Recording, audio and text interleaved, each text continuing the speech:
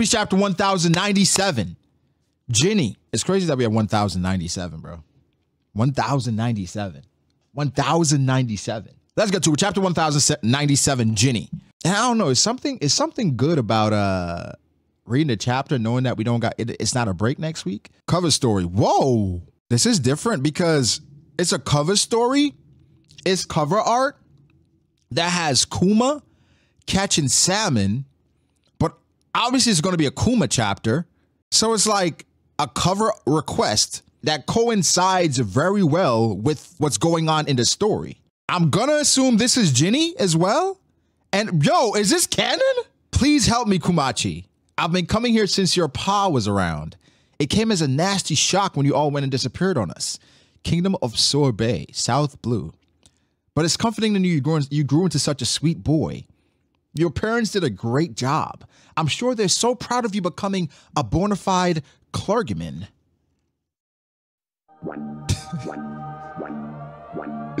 Pastor Bartholomew Kuma. Yo, this dude became a pastor. What a relief. I feel so much better. Bless you. Me next. My hips are killing me. Now listen, Grandma. If I'm going to be taking the pain up out of you, what you going to be taking up out of me? Now, Grandma. It's just a joke. It's just a joke. It's just a joke. But nah, shout out to Kuma for being like a good clergyman, you know? Getting the pain up out of Grandma. All right. We can't thank you enough. God bless your miracle hands. Can't you do this on the weekdays too? Fat chance, Sundays only. Whoa, okay. Let's clarify something real quick. Ginny was 4 years older than Kuma. Kuma was like 8, right? So she was 12, so now she's 20, right? I just want to clarify that. How old was he? How old was he? She's 21. Ginny looking right. Ginny might have just catapulted to the top 20. I'm not gonna lie. She might have just catapulted to the top 20. To tell the truth, we'd love to donate and support our Kumachi, but we've all just been struggling just to meet the celestial tribute recently. I'm sure you've heard about our new king, right?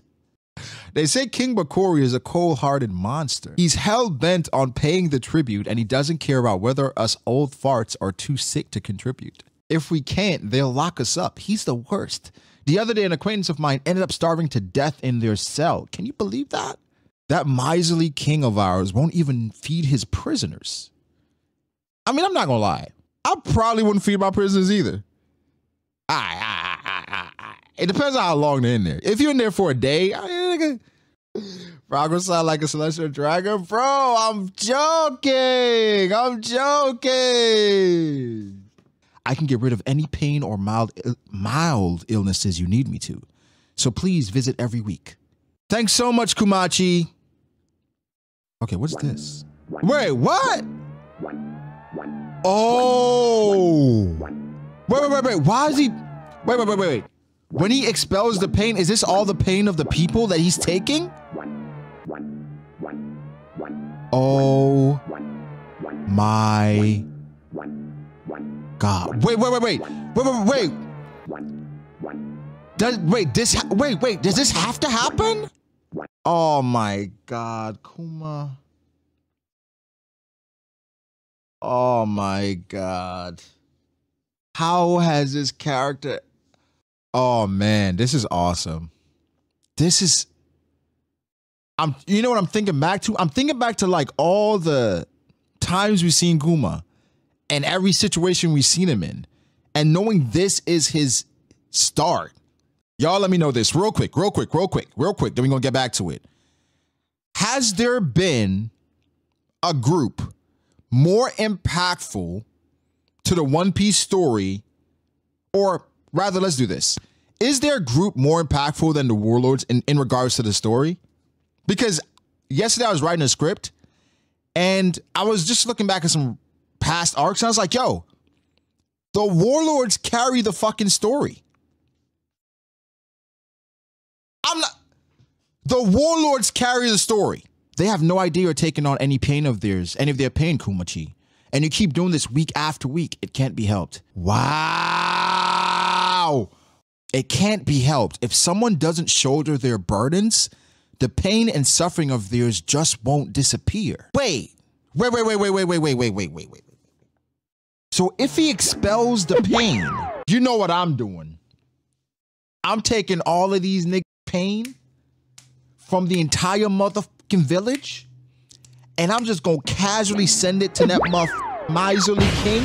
Here, hold that real quick. Them celestial dragons walking past, boom. They're not gonna know what the hit them. They're not gonna know what hit them. He's enduring the pain. Is this Jesus? But if he doesn't expel it to someone else, does it just go back to them? They'll be left to fester, returning to haunt them. Oh. Hey, you know what? Hey, you know what I do as well? I'm in a fight. I'll let that nigga beat my ass. It's kind of like a Rouge. I'll let him beat my ass, bro. I can whoop his ass. I just take it. I'm just there taking it, right? I'm just there taking it. Then all of a sudden, he walks away. He thinks he won, like Bellamy walk away. I just expel it. Then I slap my ass, I fucking teleport, and then boom, I just give him back all the pain they just gave me. And then I pray for that nigga. More than anything, I'm just glad I can do something to help them feel happier. I'm sorry for putting you through this though. I'll get tougher so you won't have to worry. Yo, low key, this is Kuma. He's low key training. He's low key training every single weekend. Every weekend, the pain that he's putting himself through, his endurance and his durability gotta be stupid for all the pain that he's endured. Again, this is a weekend job. Let's look at this. Another article about those freedom fighters. They finally issued wanted posters for them after they incited riots in several countries. Dragon, he's cool. He's like a hero. One day I want to head out to sea and dedicate my life to saving people too. Then 22 years ago, something major happened. The people, you've kidnapped them. Let them go. Save us, Kumachi. Hey, Pastor, didn't you hear about the new law? We're allowed to do whatever we want to you Southerners. You're planning on enslaving them? I won't let this pass. Why? He's a rebel.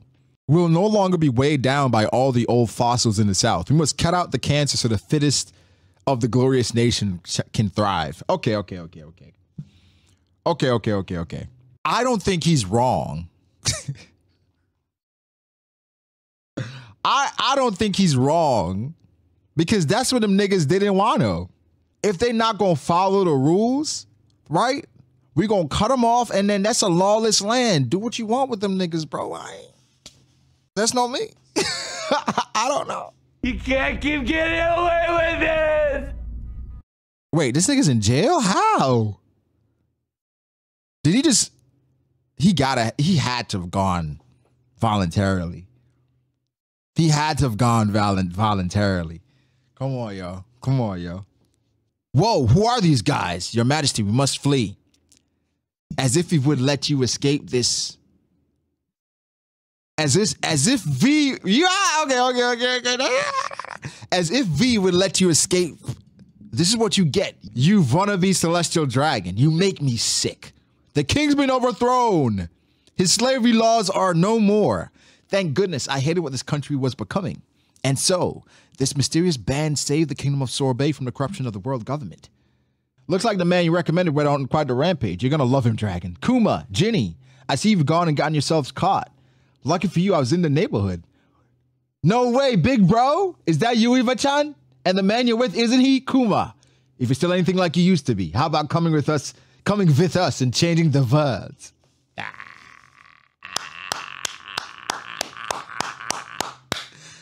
I'm upset. Because I feel like we should have gotten more of the revolutionary army before this. They're such a dope group. Oh my. Oh my. Saucy! The onset of the Great Pirate Era and the tragedy of O'Hara spurred these freedom fighters to take up arms. This nigga Dragon got the 3-star on the motherfucker. Against the corrupt regimes of the world, starting numerous insurrections. Count me in 2. So I guess Ginny did join as well. It didn't take long for the 2 pillars of this movement to become 3, as Dragon and Ivankov recruited Kuma to their cause. This organization would adopt a new name, one that echoed around the world. The Revolutionary Army. Yo. Oh! Huh? I spent some time with the Navy. Unfortunately, I found no justice there.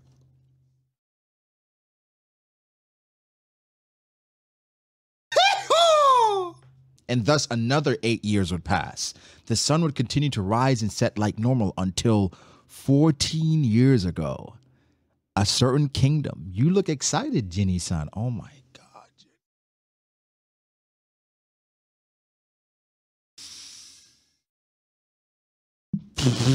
Premium milk. Whoa! No! Jenny's been captured. The enemy took us by surprise. Please, you bum ass niggas. You bum ass niggas. You let him pull up and they whooped all y'all ass and they captured the captain. That means that all y'all niggas got your ass beat and Jenny got captured. You bum ass niggas, bro. How far up did Kuma move into your top characters in One Piece list? Or has he moved? Because he's moved to me. Moved for me. I think he's moved in regards to my favorites as well. He's really close to top 10 because he is phenomenal.